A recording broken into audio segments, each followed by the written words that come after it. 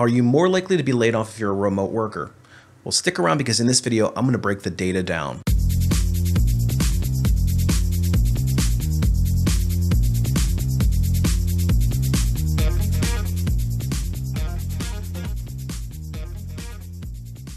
Hey everybody, it's Brian from A Life After Layoff, and today I want to break down the latest employment data around layoffs, and specifically if they're targeting remote workers, and whether or not this is one of the worst markets to be a job seeker. But before we get into that, if you're interested in more job-related content just like this directly from a corporate recruiter, make sure you hit that subscribe button. So the question of whether or not remote workers are targeted more frequently in layoffs, and the unfortunate answer is it looks like yes, and at least according to a survey done by the Wall Street Journal, remote workers indeed are, the headline here says, remote workers bear the brunt of when layoffs hit, and the data shows that fully remote employees are more likely to be targeted and let go than their peers. So when we actually look at the data broken down, this is a chart by Live Data Technologies. Remote workers were actually 35% more likely to be laid off in 2023. We're seeing that trend continue here into 2024, where unfortunately remote workers are still being cut. If you look at the latest, we talked about Wayfair already, but they're targeting remote staff mostly in their rounds of layoffs. I think they've got 1,650 people, or 13% of their workforce. And of course, we've got all kinds of CEOs that are coming out saying that they want to force their employees back into the office because they feel that there's better camaraderie, better collaboration, better ideas. And there's a stigma now with remote work where, 2 or 3 years ago, everybody was required to work remotely. We were all supposed to chip in and do our part. And now suddenly, if you're remote, you're no good, you can't produce, you're a lazy person, you're a complainer, all this kind of stuff. It's kind of interesting how that narrative has changed so quickly and so suddenly. So of course, it doesn't surprise me at all that remote workers are being targeted more often. So we want to take an even deeper look at the data. In 2023, remote workers were 35% more likely to be laid off. But not only that, they were also less likely to be promoted. And there's a 31% difference in the number of people who've been promoted from remote versus in-office workers or in-office jobs. And we're also seeing a difference in the number of people who've been laterally promoted or demoted. So the ability to move across the company. And furthermore, and this is something that the CEOs probably will hang their hat on, is that remote workers are 31.9% more likely to quit their job and leave for another opportunity than their in-office counterparts. And remember, this is a sample size of 2 million white-collar employees, so this is not an insignificant amount of people to pull from. So the data really suggests that, indeed, people who are remote are going to be more likely to be targeted for a layoff. And to that end, unfortunately, there's some more companies who are adding to the trend of additional layoffs here in January. Most recently, we've got Microsoft, which has announced a 1,900 person layoff for their Activision Blizzard Xbox employees. And that's about 8% of their gaming staff. So it seems like gaming is starting to be hit very hard. I read some other article that said that the gaming companies have overhired over the last couple of years, and now they're trying to right-size their businesses. And I guess the excuse was, well, everybody was sitting at home in the pandemic, more people were playing games, these companies kind of ramped up, and now they're trying to right size. So if you're in the gaming industry, it might be worth you kind of paying attention to what's going on around you, read the tea leaves here, and maybe keep that resume up to date, because it does look like gaming inside of the tech industry is being hit relatively hard. REI has announced a reasonable layoff, 357 people, so not huge. I don't know how big REI is, but I'd imagine that's probably not a huge percentage of their workforce. But Salesforce, of course, we've seen them before. Salesforce has announced another 700 people that they're laying off, which is in addition to the 8,000 jobs that they cut last year. And this is a 70,000 person workforce. So if I'm working at Salesforce, I'm probably not waiting around for the other shoe to drop. I'm updating my resume and starting to do some targeted networking right now. Business Insider is also cutting their workforce by 8% in order to refocus, as well as Time Magazine's got 15%, but that's kind of small number of people in the grand scheme of things because their editorial staff has already been being depleted by AI and other things. So we've seen a lot of stories about that coming out. Fortunately, SAP has also announced 8,000 people will be laid off as part of a restructuring. eBay, which sometimes I forget that they even exist because they were so big back in the day, but it doesn't seem like anybody really hangs out in that space anymore. But eBay is laying off 1,000 workers, or 9% of their total staff.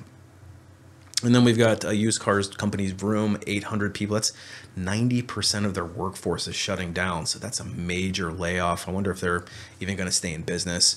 And in keeping in line with the editorial industry, LA Times has announced a 20% reduction, 100 positions there. Figma, also a design company, is starting to offer buyouts for their employees. If we want to look just specifically at what's going on in the tech space, we can head over to layoffs.fyi and we can see what the trends are. Now, this does not count anything that's non-tech related, so you kind of have to look at this from that lens. But as we look at the number of employees who were laid off, you can see that we were pretty low heading into the latter part of the year. And so as of right now, is it a major spike up? I don't think it's a huge spike up as far as the trends are concerned. It does feel like it, but we are seeing a lot more employees. So we're seeing a pretty sharp increase in the number of employees from December till now. So number of companies is laying off is increasing significantly. So we went from 56 up to 93. The total number of employees, though, is 7,000 in December, and we've seen that increase to 24,000 as of this is the 26th as I'm recording this. So, by the time we get through this is the weekend. So by the time we get to the weekend, hopefully this number won't grow too much more than this. But you can see the total number of people affected is as high as it's been since, March of this past year. And if we look at January, though, from a year ago till now, kind of to see that bloodbath that happened versus where we are today. Of course, January a year ago was much, much worse. We're 89,000, almost 90,000 people lost their job inside of the tech industry, and 277 tech companies laid off.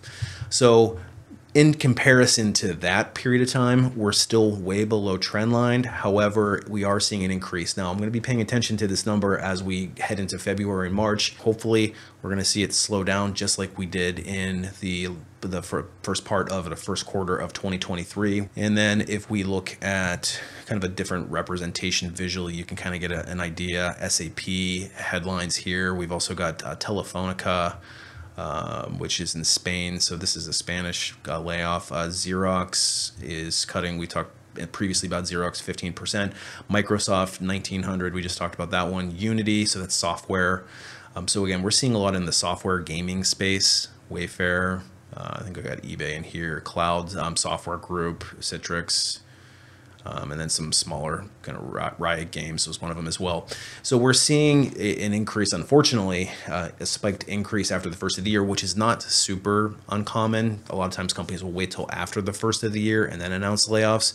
And so that seems to be consistent. It's just what kind of trending are we looking at going into the rest of the first and second quarters of this year? I just don't know. So we'll just keep an eye on that for you. And as these layoffs increase, there's also companies that are talking about smaller raises for 2024. So this certainly isn't shaping up to be the year of the employee. And this is coming from a survey done by Resume Builder last year of 600 business leaders, but 49% of them said that they wouldn't be giving any cost of living upgrades or adjustments, COLA, in other words, to employees next year. 26% of them said that they wouldn't be giving any kind of raises at all. And of the ones that are planning to give any kind of raise at all, 48% are only going to give a 3% or less bump. And additionally, more than half of them are anticipating layoffs. So it's just not shaping up to be a great time to be a job seeker. And as this bad news just seems to keep on stacking on top of each other for the job seeker, this comes at a time when we're in one of the worst inflationary rates of at least my lifetime. And we can look at the data here, and even though they tell us that the inflation rate's coming down and is getting back into control, if you look at the data, it doesn't look so pretty. Now, this is going back about 10 years, but February of 2013, the inflationary rate was 2%, and at one point in time, in 2015, it dropped down really low, down to less than 1%, and we've seen it kind of spike up and down to a high of nearly 3% in 2018, but then it spiked way down right as the pandemic was starting to only 0.6%. And then, of course, we're all aware of what's been happening over the last few years where it spiked and skyrocketed up to an astronomical 9.1%. And that peaked in June of 2022. And sure, the interest rates rising and the other activities that the Fed has done has certainly brought the interest rate down from this runaway inflation. but we're still way above the trend line over the last 10 years. As of December, we're at 3.4%, which is higher than at any point in the last 10 years. So when you have it spike so high and then you say, well, it's improved. Yeah, sure. Of course it's improved, but it's still really high compared to the rest of, the recent history. And when you look at mortgages, it's the same thing. They'll say the interest rates have really dropped and everything is great. But when you look at the historical trend line, over here in 2023, it spiked at nearly 8% in October of 2023. So yeah, from there till now, it actually has dropped significantly. It's about a whole point. But historically, we're way above the trend line. And this is not even factoring in the price of overinflated real estate, where no matter where you look, the real estate is just extremely overpriced. So the average consumer cannot afford to buy a house. In some cases, they've signed on for rents that they can't afford. And they've got car payments. If you look at the consumer price index for trucks, the same thing. Beginning of the pandemic, it was quite low, and then it spiked way up. And sure, it's coming down. You'll see all these news articles that say, well, we're improving there. But the fact of the matter is that we're still priced way above where cars were even just 3 years ago. So it's not even a close comparison, but people still need cars. And when you get laid off, you still need the vehicle to get to and from a job. So you're forced to buy these cars that are overinflated. Dealerships have, charged an arm and a leg. I think I saw somewhere the average note payment for a car is over $1,000. And in most cases, that's the cost of a lot of people's rent. Well, at least it was previously, but now we're seeing that spiking up. And then of course, groceries and all of the other expenses, even car insurance has been going way up. There's some data around that as well. So the problem is that we have this runaway inflation. We have all of these higher prices just about everywhere you look. I mean, my grocery bill is, I think, probably 30, maybe 40% more expensive than it was even probably a year and a half ago. But if you're an unemployed person and certainly unemployment insurance, the payments that you get from the unemployment office are not keeping pace with this, and wages are not keeping pace with the inflation. And now we're seeing more and more companies forcing remote workers back into the office. And now you've got additional expenses there.